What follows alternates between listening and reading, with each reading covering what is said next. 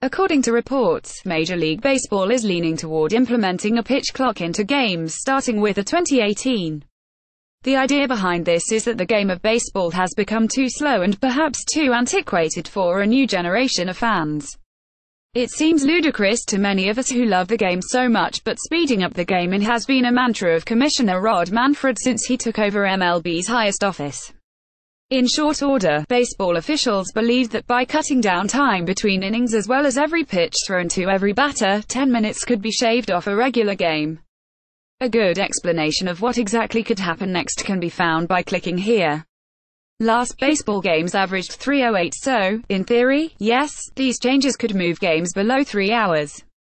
But at what cost? It seems that it could set the stage for frustration from players and managers, perhaps even adding time to the game when they don't believe the clock was started at the correct time.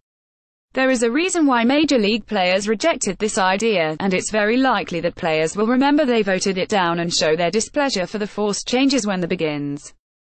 Baseball has already joined its brethren in football and basketball with instant replays.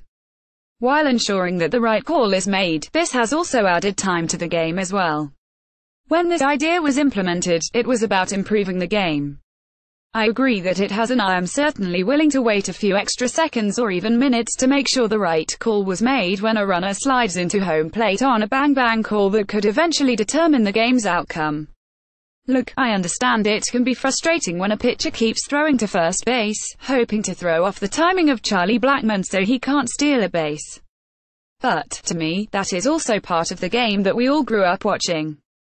How many times did I see the pitcher throw to first when Ricky Henderson or Vince Coleman was occupying that bag?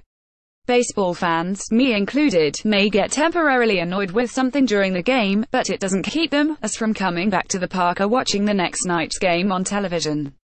We love the sport that much. Picture this, Wade Davis has 2 strikes on Bryce Harper with 2 outs in the ninth and the Rockies are clinging to a 4-3 lead. Nationals have a runner on second and Harper can tie the game or give Washington the advantage with 1 swing. Do we really need a clock bearing down on Davis or any other pitcher during this situation? Don't we want the pitcher throwing his best pitch to get the batter out, not just hurrying through the signs so he can beat the clock? If 10 minutes is really enough for Major League Baseball to think it's going to bring back fans to the game, maybe we've lost a little piece of our national pastime already. I understand the draw to try to reach a population that is addicted to its phone and a sense of instant gratification, but it doesn't seem to stop people from spending 2 hours and 35 minutes watching the latest installment of Star Wars or 2 hours and 27 minutes watching Captain America: Civil War. Sure, the action is more immersive with a movie, but if you're drawn to just action, baseball probably isn't your game anyway. There's a strategy with baseball and it has a movement and pace of its own.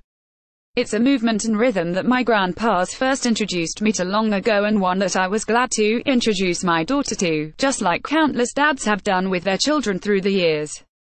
If a pitch clock is to be, it is to be. I doubt Mr. Manfred is looking for my opinion anyway. However, I do worry about the game of baseball trying to be rushed too much. We come together at Coors Field to watch Nolan Arenado do amazing things, socialize and enjoy those sunsets that can't be matched at any other park. I don't mind being there an extra 10 minutes because that's time that I spend watching the game that I love with my friends and family. Those are moments to me that don't need to be rushed. Rather, they need to be savored and enjoyed to their best.